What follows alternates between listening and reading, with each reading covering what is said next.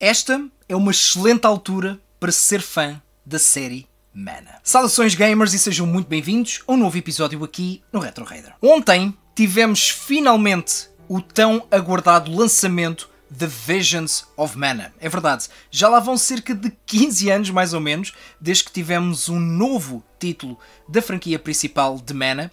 Tivemos sim alguns remakes e remasters, mas lá está, malta, há 15 anos que não tínhamos uma entrada original na Mana Series. Não foi aqui que começou, mas foi aqui que a franquia se tornou icónica, com Seiken Densetsu 2, Secret of Mana. Eu, enquanto fã, estava super ansioso por Visions of Mana. Eu encomendei logo o jogo, chegou ontem, já estive a jogar umas horas e queria partilhar com vocês as minhas primeiras impressões. Em primeiro lugar, isto é uma pergunta que o pessoal me faz imensas vezes quando eu falo desta série.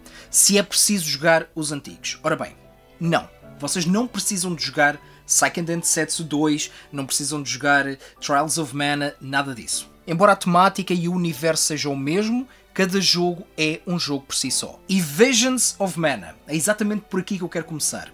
É, na minha opinião, um jogo que está feito tanto para fãs da série, como pessoal que vai começar a jogar agora. Logo no primeiro minuto de jogo, nós sentimos em casa. Aquela sensação de acolhimento que esta série nos tem dado ao longo dos anos, fãs da série vão sentir-se extremamente confortáveis logo no primeiro minuto. Ao longo do jogo, eu não vou dar spoilers aqui, algumas personagens são recorrentes, alguns sistemas dentro do jogo também são sistemas que nós já vimos em jogos anteriores da série Mana, mas se vocês nunca pegaram, eu acho que Visions é um excelente jogo de Mana para vocês começarem. Este mundo que foi criado para nós em Visions é algo que eu já não via há muito tempo num RPG japonês. O jogo é lindo. Graficamente não é aquele jogo que vocês vão dizer que é algo de nova geração, que vai puxar pelo hardware, mas as cores, a tonalidade, é um jogo super vibrante, muito vivo, quase parece um conto de fadas, e eu acho que essa sempre foi a abordagem da série.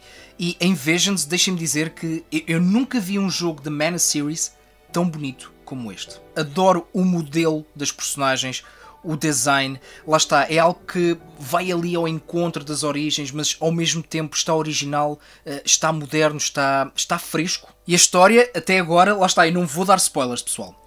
Estou a adorar a história de Visions of Mana. Temos uma Mana Tree, como é óbvio. Aqui em Visions o nosso objetivo é preservar a vitalidade da Mana Tree. Para isso vamos com os nossos heróis, sendo que o nosso protagonista, o Vel, ele é um Soul Guard. Basicamente os Soul Guards são protetores, são guardiões das almas. Ora, quem são as almas? As almas são cidadãos, são pessoas deste mundo que são escolhidos pelas fadas de maneira a sua alma poder ser entregue à Mana Tree. O objetivo do Val, enquanto Soul Guard, é proteger estas personagens, as almas, durante a sua peregrinação até à Mana Tree, onde estes então vão oferecer as suas almas, de maneira a Mana Tree poder continuar a prosperar no mundo. Isto é algo que eles têm de fazer de 4 em 4 anos, porque senão o mundo cai em caos. Fãs de Final Fantasy, isto faz lembrar qualquer coisa, não é?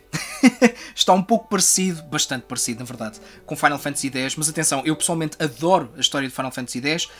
Aqui, sem dúvida alguma, que nós conseguimos encontrar algumas influências, mas eu acho que mesmo assim consegue ser a sua própria cena. E não se deixem enganar pelas personagens, embora pareça tudo muito fofo, muito querido, as temáticas são pesadas, por vezes. Aliás, logo nos 15 primeiros minutos de jogo, há ali uma cena que vai trazer uma lágrima ao canto do olho de muitos de vocês. Esta série é conhecida pelo seu sistema de combate, eu já lá vou, Action RPG, mas no entanto aqui em Visions nós temos muitos e bons elementos de puzzle e plataformas. Temos um mundo imenso para explorar e atenção, isto não é um open world, digamos que é mais uma sandbox. Nós basicamente temos várias áreas, vamos passando de área para área, onde temos um mapa para explorar, temos várias localidades, temos aldeias, temos florestas, temos montanhas de neve, mas não é open world, basicamente temos uma sandbox e passamos de sandbox para sandbox. A nível de loading screens, a nível de performance, eu não notei assim nada de especial. É muito fácil navegar de um sítio para o outro.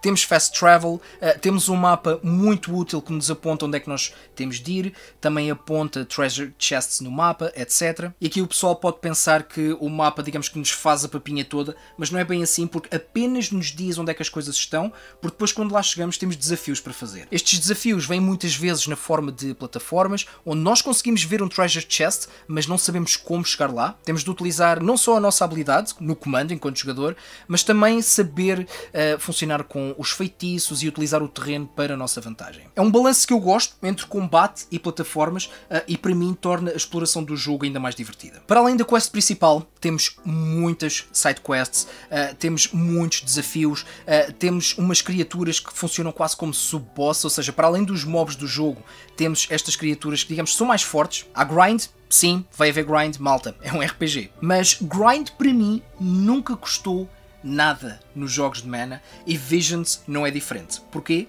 Por causa do sistema de combate. E Visions of Mana tem dos melhores sistemas de combate de ação que eu já vi no RPG. Temos a parte do hack and slash, puro e duro, num ambiente 360, onde também temos a parte de destreza. Nós temos de saber fazer avoid aos ataques dos inimigos, temos de ter reflexos, temos de ser rápidos. Temos o nosso ring menu, sistema icónico de Secret of Mana, onde aqui está ainda mais optimizado à nova geração. Aqui facilmente conseguimos aceder aos nossos itens, aos nossos feitiços, habilidades. Podemos também trocar de personagem não só durante o combate, mas também durante a parte da exploração. Portanto, embora o Vel seja a personagem principal, tecnicamente nós podemos jogar com as outras personagens da party também. Só que a diferença de Visions of Mana é que nós temos um sistema que são os Elemental Vessels. Através destes Vessels nós vamos desbloquear as classes das nossas personagens. São 8 classes ao todo, 9 contando com a classe base. Só que os Vessels, lá está, permitem-nos desbloquear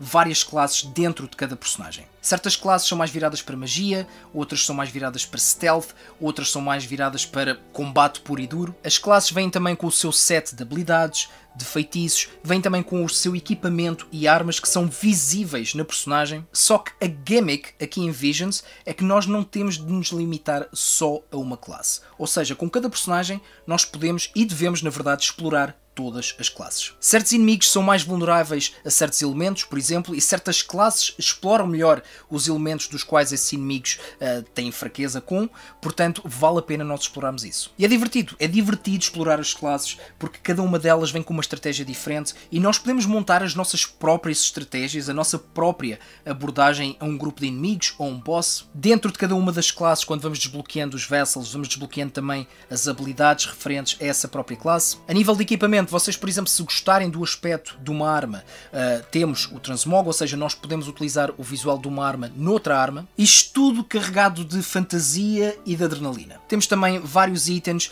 temos as seeds para equipar nas nossas personagens que vão aumentar pontos de força, vão aumentar poder de ataque, vão dar alguns boosts em certos stats. Portanto, o segredo no que toca a combate vai ser mesmo essa gestão, esse planeamento que nós temos de fazer muitas vezes antes das lutas, escolher que classe é que vamos utilizar para aquele combate específico, que é para não termos problemas. No entanto, se vocês quiserem ter uma experiência pura e simplesmente focada na história, vocês podem pôr o jogo na dificuldade mais baixa e aí então não vão ter problema nenhum. Pessoalmente, eu tenho estado a jogar na dificuldade normal, ainda não vou muito à frente no jogo, até agora não me deu assim nenhum problemas. E agora, queria focar aqui num elemento que para mim sempre foi dos elementos mais importantes e mais icónicos de Mana: a banda sonora. E sim, temos de volta o grande mestre Hiroki Kikuta. Compositor original de Secret of Mana, ele compôs a maior parte das músicas desta série e deixem-me dizer, malta, que eu estou sempre a ouvir bandas sonoras de videojogos, principalmente ali da era dos 16 bits. A banda sonora, para mim, do Seiken Densetsu 2, do Secret of Mana, para mim é das melhores obras-primas alguma vez feita a nível de música para videojogos. E eu tenho a dizer que a banda sonora de Visions of Mana, eu acho que já superou a de Secret of Mana. Aquelas melodias de piano tão icónicas deste compositor, que nos levam para mundos, para sensações de nostalgia, para contos de fadas, aqui muito bem orquestradas, que conseguem fundir-se com o mundo, sem nunca distrair o jogador, porque isso é importante na música de um videojogo. Eu estou a jogar, estou-me a divertir, estou a explorar o mapa, ou estou no meio de um combate. No entanto, a banda sonora está sempre lá presente, sem nunca me distrair. Só que eu estou tão vidrado nisto, que o que eu tenho feito é, eu desligo o jogo e ponho-me a ouvir a banda sonora. Está realmente muito, muito bom, e para mim são as melodias. Melodias essas que, lá está, em Secret of Mana são das melodias mais incríveis que nós já tivemos num videojogo, mas Visions of Mana está realmente algo em outro nível. Estou muito curioso para ver onde é que esta história vai dar. Quero explorar este mundo, quero ver todas as side quests, quero explorar as classes. E aquilo que eu posso dizer com toda a confiança é que fãs da Mana Series estão bem entregues aqui a Visions of Mana, e se vocês nunca jogaram nenhum jogo desta franquia, este é um excelente jogo para vocês começarem. Malta, digam em baixo se vocês já estão a jogar Visions of Mana, digam se vocês gostam da Mana Series, qual o vosso jogo preferido, e digam também o que é que acham da banda sonora desta série magnífica. Muito obrigado por estarem desse lado, malta. Se tiverem um tempinho extra, sigam-me nas redes sociais, eu ando pelo X, Facebook, Instagram e claro TikTok, onde eu lanço vídeos todos os dias. A gente vê-se por aí, malta. Até lá, já sabem, divirtam-se e joguem muito.